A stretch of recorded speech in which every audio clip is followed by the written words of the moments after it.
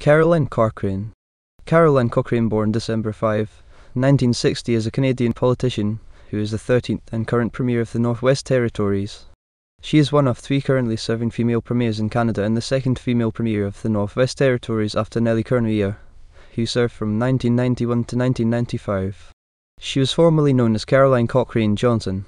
Life and career. Cochrane was born in Flin Flon, Manitoba, in 1960 and moved with her family to Yellowknife in 1963, where she grew up. She was first elected to the Legislative Assembly of the Northwest Territories in the 2015 election, representing the electoral district of Range Lake. Prior to her election to the legislature, Cochrane was CEO of the Centre for Northern Families, a social service agency administered by the Yellowknife Women's Society in Yellowknife. In October 2019, Cochrane defeated 3 other candidates after 3 rounds of secret ballot votes and was elected Premier of the Northwest Territories.